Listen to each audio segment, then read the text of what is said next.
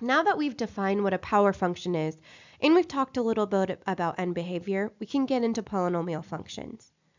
So the definition of a polynomial function in one variable is a function that's of the form p of x equals a sub n x to the n plus a sub n minus 1 x to the n minus 1 plus dot dot dot plus a sub 1x plus a sub 0.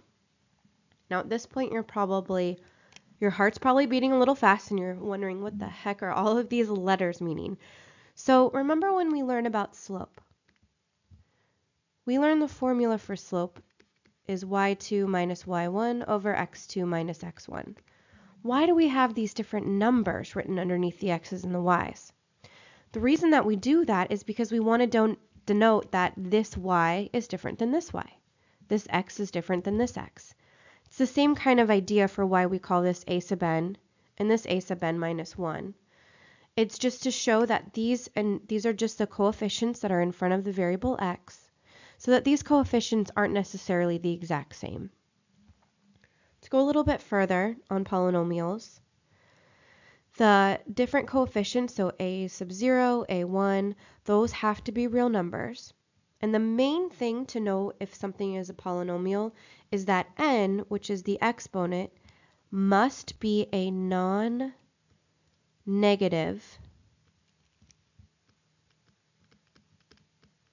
integer. So in other words, n must be a whole number. Whole numbers are numbers like 0, 1, 2, 3, and so on.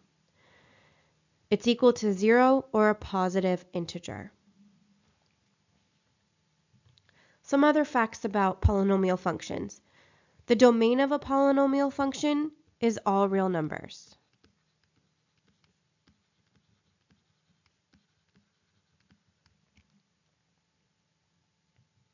The degree of a polynomial is the highest exponent.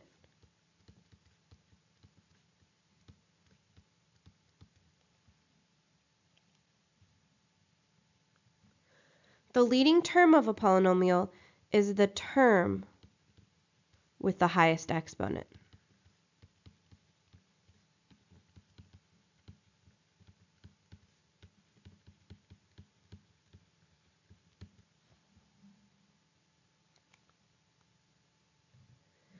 A polynomial is in standard form if it's written in descending order.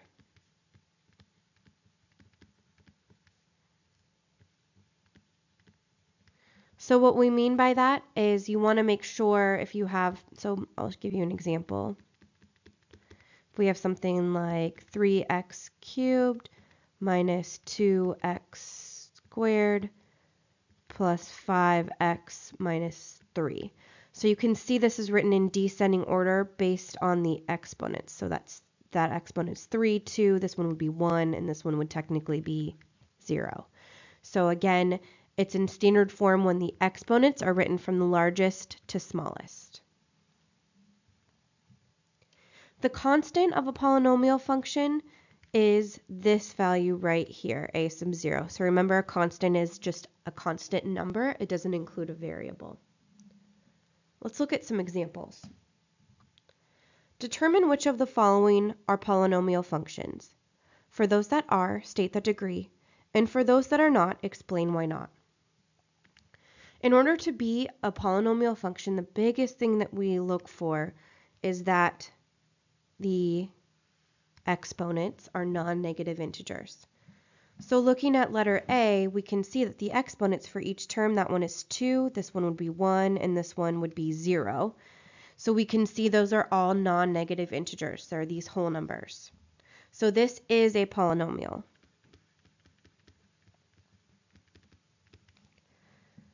Now if I had to state the degree, so remember degree is the highest exponent. So the largest exponent for A is 2.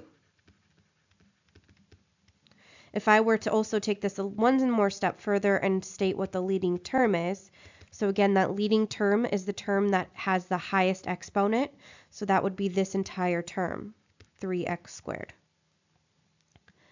Looking at letter B, this is not a polynomial. And that's because it has this 1/3 power. That is not a non-negative integer.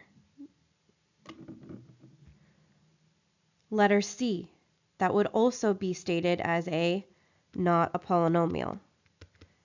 And that's because we have a negative exponent.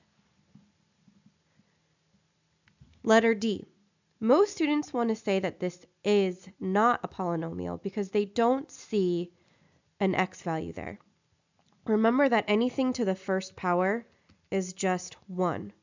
So we could rewrite g of x as negative 5 times 1, because negative 5 is the same thing as negative 5 times 1. And then I can replace that 1 with just x to the 0 power. These are all equivalent. Negative 5x to the 0 power is the same thing as negative 5. So this actually works with the definition of a polynomial function. That exponent has to be a non-negative integer, so it can be 0. So this would be considered a polynomial. And the degree of it is going to be 0, since that exponent is 0. Looking at letter E. So for letter E, notice that this is in factored form. So if we're actually wanting to figure out what the leading term is, what the degree is, and if this is a polynomial, you'd want to usually factor this out. So if I do that, we get 3s times 2s squared, which is 6s to the third minus 3s. So we can see that this is a polynomial because all of the different exponents are positive integers, or non-negative integers, I mean.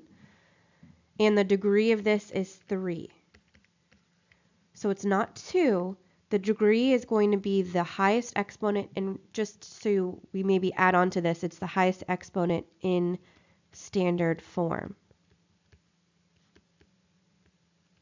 So standard form is once you've actually factored this all out and you have it in expanded form, essentially. Okay, and here we'd say the leading term is 6s cubed.